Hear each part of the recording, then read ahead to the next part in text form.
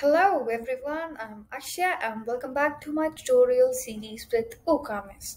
In this video, we'll see how to bulk edit variation prices in WooCommerce.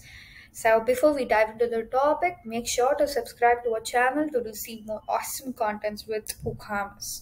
So without any delay, let's get into this. So on your WordPress dashboard, hit on Products tab and click on All Products. So now we'll be redirected to the all products page. So now we are going to see how to edit in bulk with the variation prices.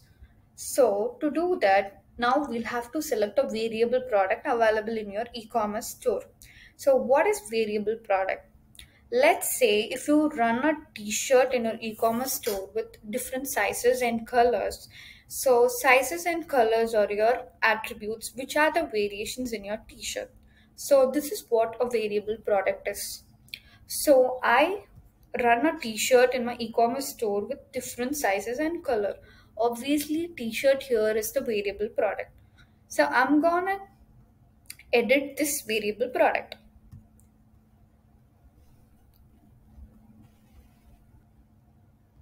So as you can see, I have got different variations here.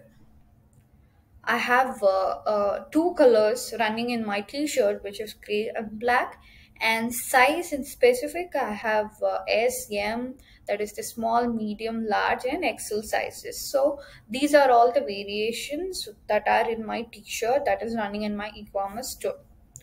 So now to bulk edit this, hit on bulk actions drop down menu which is present here. As you can see, there are a lot of options available in this drop down menu, and we are going to look into pricing because we are in need of changing the variation prices.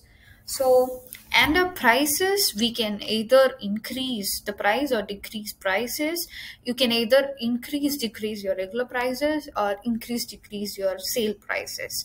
Sale prices in specific is the discount that you set up for your products. So discount is basically the sale price, and the regular price which get displayed in your website.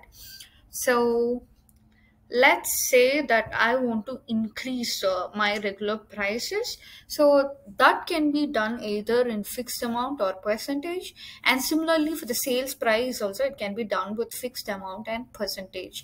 So when you're doing with percentage, make sure that you include the percentage symbol whenever you're giving with percentage, and save changes to get updated. So I want to increase my regular price, so I'm going to select increase regular prices. So it asks for a value.